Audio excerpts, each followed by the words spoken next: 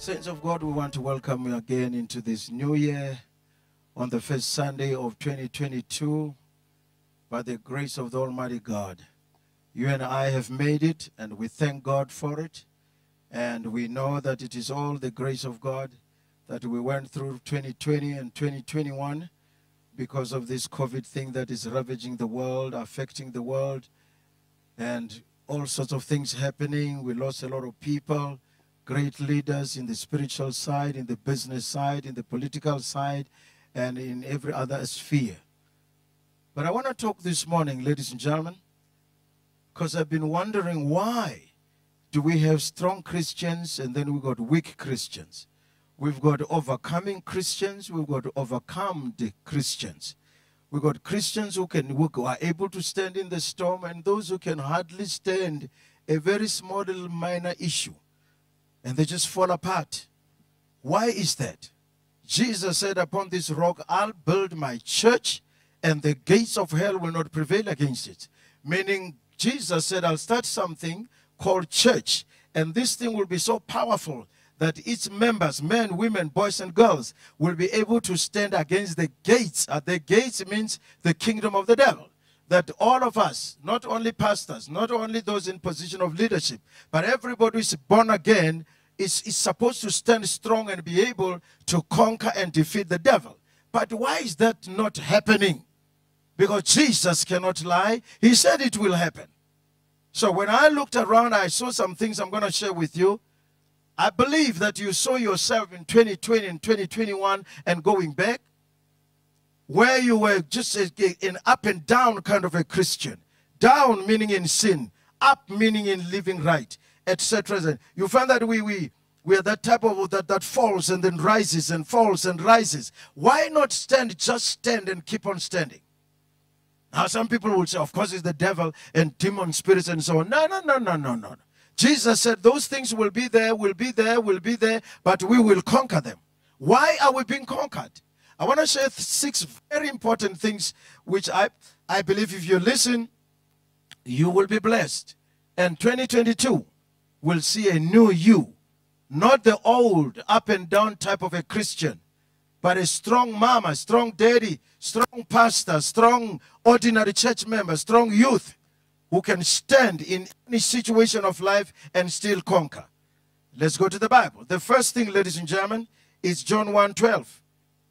The Bible says in John 1:12, but as many as received him, to them gave he power to become the sons of God, even to them that believe on his name. Ladies and gentlemen, the first thing is salvation. When you receive Jesus Christ, the Son of the living God, and Jesus steps into your life and makes you a new creature and destroy your old bad evil habits and give you the power to become a son of God, you cannot be ordinary. Now the thing is, we play with salvation. We don't take our salvation seriously. That's why we can even put our salvation aside and kiss the devil. That's why we can put our salvation aside and do something wrong. We know it is wrong, we're not supposed to do, and we go ahead and do it anyway. Because to us, we're playing with salvation. In other words, salvation is not a serious issue with even we that are born again or that claim to be born again and sons of God. And the moment you start you play, you have the guts to play with something as serious as salvation. Man, then it means you can play with anything. So I've realized that most of the time we don't take our salvation seriously. That's why when the devil comes with temptation, you don't tell the devil, listen, I don't do that, I'm born again, I'm a child of God. I don't do that. We fall into the temptation, and then we tell the world, no, the devil tempted me. Who said when we are tempted we must fall into the temptation? Why did Jesus not fall into the temptation? The Bible says he was tempted with all temptation that tempts man, but Jesus never sinned. Why do we sin and complain and say it was the devil? Because we are playing with salvation. So the moment I warn you, say, I warn you, mama, I warn you, young person, I warn you, pastor, the moment you play with salvation, you don't play salvation. You take your salvation for granted. It means you can do anything. It means you can do anything the devil says.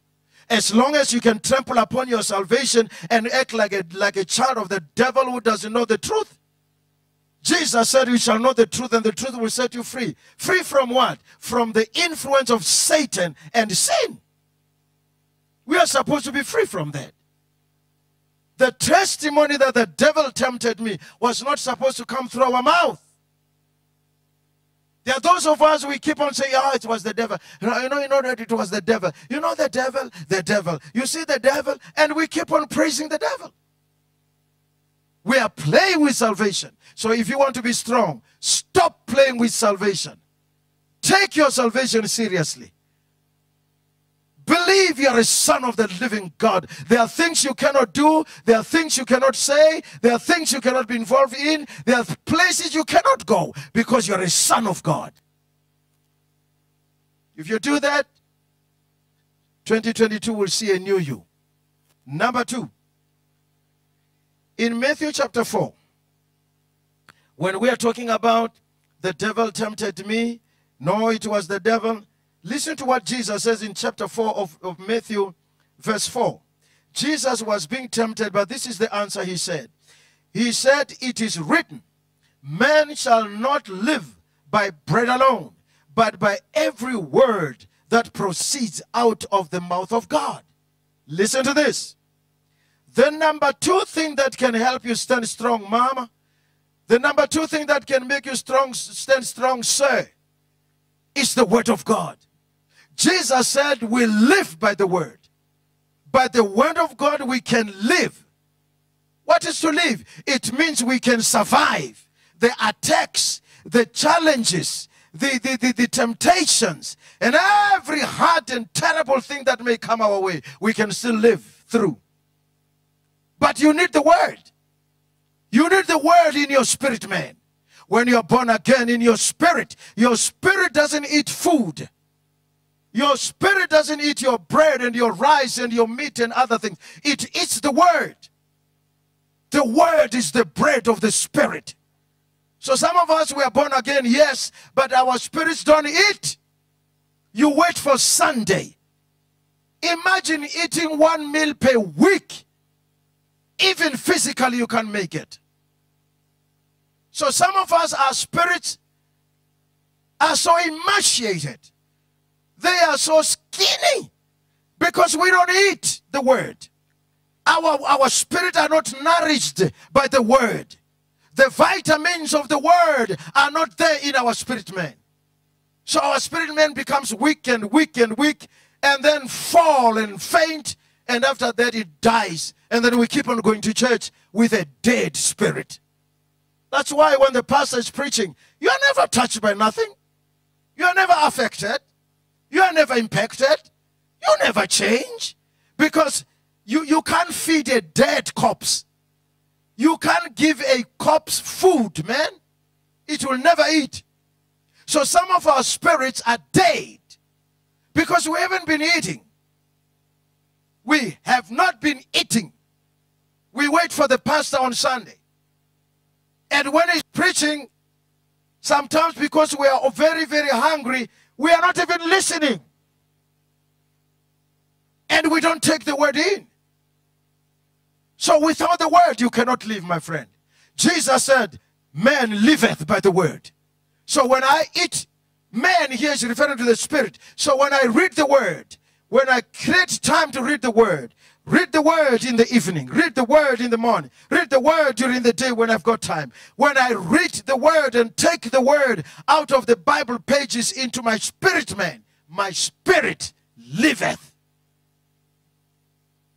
And if you can do that, 2022 will see a new you. Number 3, Romans chapter 10. In Romans chapter 10, ladies and gentlemen, we hear Paul teaching the church of Rome in verse 17. He says something very powerful. He said, so then faith cometh, faith cometh, faith cometh by hearing, and hearing by the word of God. Ladies and gentlemen, here comes number 3, a very important thing. The Bible says faith cometh, faith cometh, faith cometh from the word. from the word cometh faith, and when faith cometh, we live. Paul says we live by faith and not by sight. Which means when I am a word-based Christian, I live by the word. It means the word I have will produce faith in my heart. And when I've got faith, I shall not die, but I shall live. Oh yeah, Satan will attack. Satan will bring all kinds of things. He will bring storms, he will bring droughts, he will bring famines, he will bring all kinds of things. But when I've got faith in God, brought by the word of the living God, that I read and live by and obey, my faith will take me through all kinds of things. Faith cometh. Faith cometh from the word. And when I'm a faith man, I'm a word man, then it means I can stand in the storm. Because when the devil creates images, he creates pictures and tell me that I'm going to die. I'm going to end here. Nothing will, I will never come out of this. I'll never conquer this. But when I've got the word, and the word is the truth, and the word is true, when Satan says something, the word will well up in my spirit and say, but it is written. But it is written. And when I speak the word, when I pronounce the word to myself, it gives me life. It gives me victory. It makes me to conquer the word of the living God. So when you don't have the word, probability is you have faith. When you have no faith, watch this. We're going to number 4. Number 4 is prayer. 1 Thessalonians chapter 5 verse 17 says, pray without ceasing. Pray without ceasing. So God advises us, we the sons, we the children, we his people. He says pray without ceasing. Pray without ceasing. In other words, pray in the morning, pray during the day, pray in the evening, pray in the night. Ladies and gentlemen, prayer. I've heard many people say prayer is a shield. That's not true. Prayer is not a shield. Faith is a shield. But prayer is a means. Prayer is a means of carrying my needs, my requests, my thoughts, my fears, my whatever to God. Prayer is a transport that takes me into the presence of God. But listen to this. The Bible said the prayer of faith of a righteous man availeth much. The prayer of faith of a righteous man availeth much. So I've seen Christians who pray a lot when they're in trouble.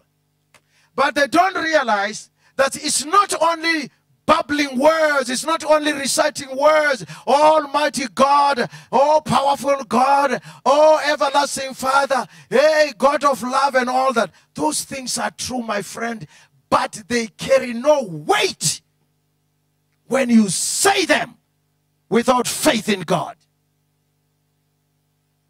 It cannot just be prayer. It must be a prayer of faith. It must be a prayer of faith. And a prayer of faith, it's not for every Christian who goes to church. It is for those who are word-based. It is for those who live by the word. Those type of people don't play with salvation. When they pray, God the Father says, yeah. Prayer, sir, when do we pray? God said, pray without ceasing. In other words, pray when things are right and pray when things are wrong. Pray when things are hot and pray when things are cold. Pray when things are difficult. Pray when things are exciting. Pray when you've got all things. Pray when you've got nothing. Pray when you are loved and pray when you are hated. Pray when things are attacking you. Pray when you are under divine protection. Pray, pray, pray, but pray by faith. And by faith means by living by the word. You read the word, you believe what the word says, and you act the word. And when you do that, I bet you, even the devil himself cannot take you down. Even the devil himself cannot win. No matter what type of temptation he brings, you will step on top of it and say, I'm a child of God. I'm a son of the living God. I don't get into things like this. I don't get things like that. My Father is the provider. He supplies all my needs according to his riches in glory by Christ Jesus. I don't have to do that in order to get that, because my Father is a provider. Why? Because you are a man of faith. You are a woman of faith. You can stand and wait. You can stand and wait. And 2022 will see a new you if you live by prayer and living by faith. Number 5, Psalm 37. Let's go to it. Psalm 37, ladies and gentlemen. A very exciting scripture. Psalm 37. Let's read verse 23. The Bible says, Come on now. Psalm 37. I want to read it to you. I know it by heart, but I want to read it to you. Listen to this. It says, the steps of a good man, good woman, good young person, good preacher are ordered by the Lord, and he delights in his way. The steps of a good man. Now, why did we get into all kinds of situations last year in 2021 and 2022 and going back? Why? Where was God? Why did we get into issues? Why did we get into things that we regretted? Some of the regrets will stay for life. With a regret for life. And we're children of God. And we're not blind. But why did we get ourselves into situations? Why did we lose so much that God blessed us with? And we lost it. Why? Because we were never ordered by the Lord to be involved in certain things, to participate in certain things. We just thought, no, we can do it. You know why? Because some of us are too educated. Yeah, we are university staff. We are university products. Yeah, we studied the isms and the iction and the isms and all those things, and they make us sharp and they make us look like we are modern, and we know. And therefore, God is put aside until we get into trouble. And when we're in trouble, we expect when we pray, God must run. When we don't obey God, when we don't live by faith, when we don't live by the word, when we get into trouble, God must run. My question, my friend, are you sure God can and should run for you and to you? Do you deserve that? You that play with salvation, you that does not even study the word, you know you must study the word, but you don't. You know you must live by faith, but you live by fear. You don't believe God for that. You know you should pray, but you don't. But when you're in trouble, God must run. Why? Friends, listen to this. In order to avoid all kinds of nonsense we found ourselves in 2021 and so on, let's be guided by the Lord. The Bible says the steps of a good man. Good man. Good man, meaning a righteous person. How do I become a righteous pastor? You accept Jesus Christ, the righteous servant of the living God, and he gives you the power to become a son of God, and he transfers his righteousness to you. And you become righteous. So the Bible says when you are now born again, you are the righteous. Be ordered, be commanded, be led by the Spirit of God. Jesus said, I'll never leave you as orphans. I'll send you the Holy Spirit, and one of the things he will do is to guide you. The troubles we got ourselves in last year, we got there without being guided by the Spirit. Because the Spirit will never get you into nonsense. The Spirit will never get you into wrong things. It is our own heads and the devil who sometimes we cooperate with, who leads us astray, and we agree, because sometimes we don't even know the word. We have nothing that will say, hey, hey, hey, hey, hey, you don't do that, because we don't have the word. So the steps of a good man. If we want, you and I want to be strong Christian 2021, let's wait. When we want to do something, let's pray and wait and hear what the Holy Ghost say. When he says go, then we go. When he says stop, we don't say why, we stop. We don't keep on going and say, oh, well, why must I stop? And we keep on walking. That's not being ordered by the Lord. Ordered by the Lord means he gives you orders. And orders are not suggestions. If you are disciplined, when you are given an order, you say, yes, sir. If they say walk, you walk. Turn right, you turn right. Take 3 steps, 1, 2, 3. Turn left, you turn left. That's, you are taking orders. Now, some of us Christians, we order ourselves. And we want God to follow us into our things. We can't be strong Christians like that.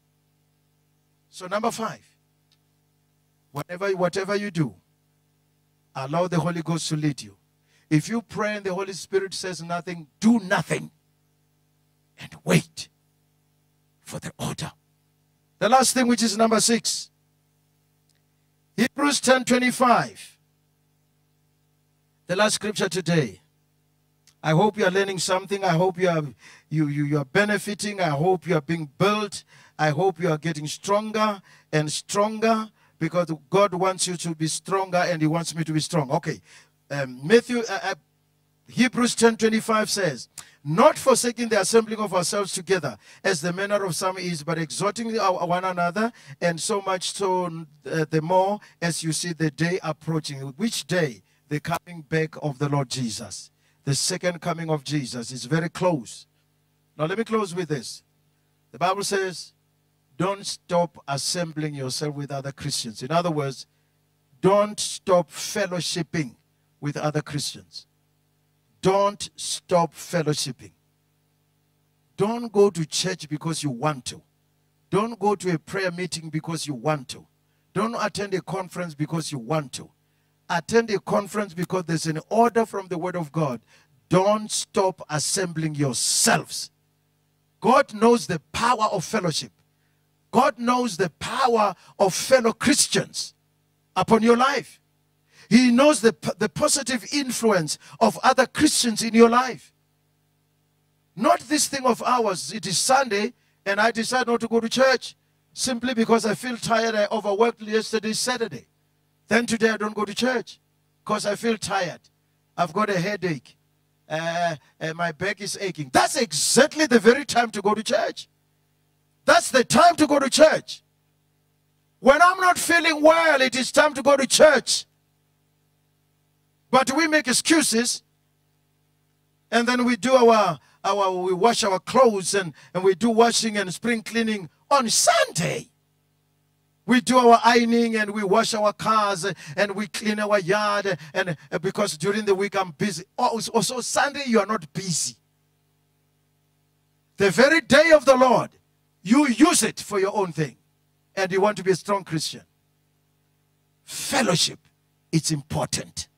To go to church, to hear the word, to praise and worship God with other Christians, and we were impacted by the word, and we're strengthened by the word. It's fellowship.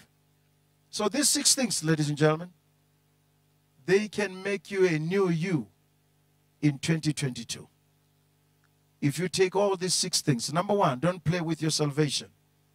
Number 2, be a student of the word. Study the word for yourself, not to go to get a word to go and preach. No, no, no, no.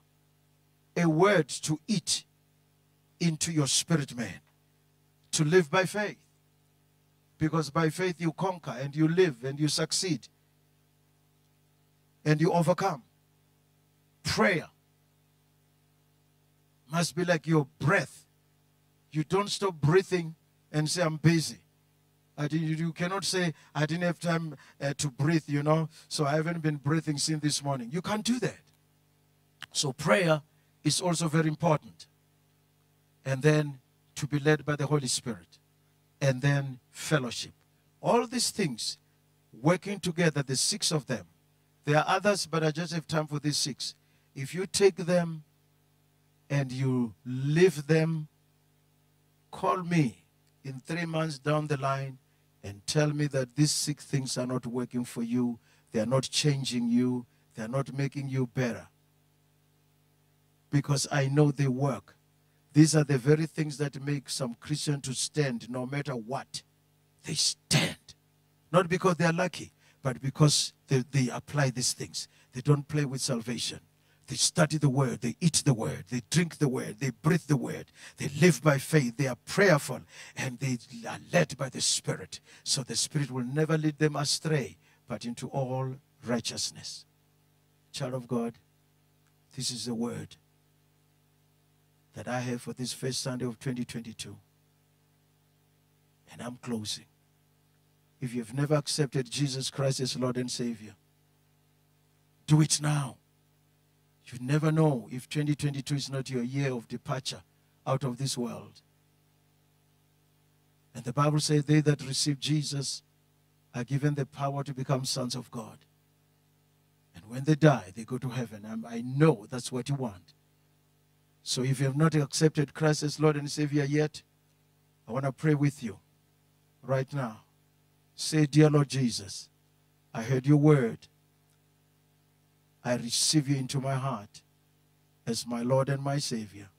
Forgive me all my sins and give me the power to become a son of God. I believe in my heart that Jesus the Savior have saved my soul right now. I'm a new creature in Christ Jesus. Amen and amen. You are born again if you pray that prayer, and God will help you as you do these 6 things. Let me pray a general prayer for everybody else. Ladies and gentlemen, let's pray. Heavenly Father, we have heard about these 6 things, very important things that can help us go through 2022 without regrets, with victory after victory, living for God, putting a smile on the face of our Daddy, God. When you see us overcoming all kinds of temptations and issues and attacks and all that, and we conquer, because these are things that can help us conquer in the name of Jesus.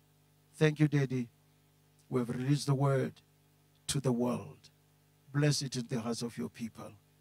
In Jesus' name, amen and amen. God bless you, friends. The Lord willing, I'll see you coming Sunday. Bye.